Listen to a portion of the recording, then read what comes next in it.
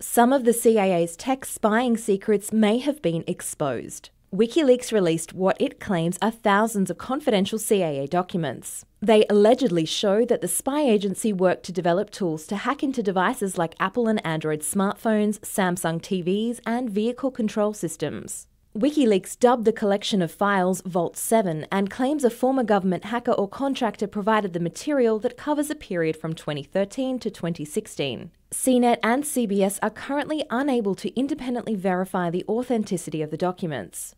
According to WikiLeaks, the hacking tools included malware and viruses designed to attack Apple's iOS, Google Android, and Microsoft Windows. They allegedly allowed the CIA to access a smartphone user's location and messages, as well as control a phone's microphone and camera. Once these phones are hacked into via their operating system, then a hacker can look and read your messages just like if they had unlocked your phone with a thumbprint or a passcode.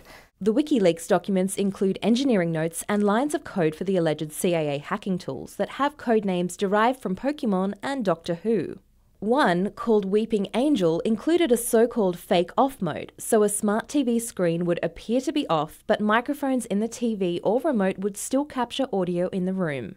Major tech companies responded with statements emphasizing consumer privacy as a top priority. Apple said it had already fixed many of the issues outlined in the documents with the latest iOS update. Samsung and Microsoft both said they were looking into the report. If proven to be true, the documents would be another blow to US intelligence after Edward Snowden exposed the NSA's mass surveillance program in 2013.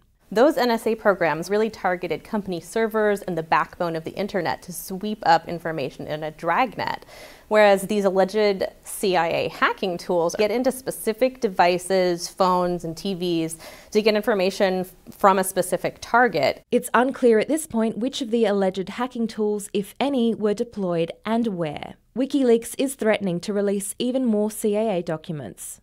In San Francisco, Lexi Savides, CNET.com for CBS News.